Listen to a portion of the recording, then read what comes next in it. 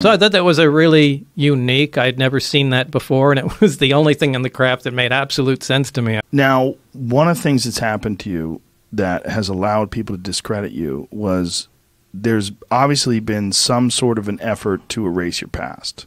So it proved that you worked there even though people were trying to deny it, and they were trying to use that as a way to discredit you, that you never did work at Los Alamos. I mean, of course, we're talking about the 1980s, the 1990s, when you could get away with something like that. Yeah, obviously there were a lot less records on computers at that time. It was still file cabinets and folders. But that was frightening. That was one of the first things what I happened? I think George Knapp was the first one that uncovered that. I mean, he saw my birth certificate disappear.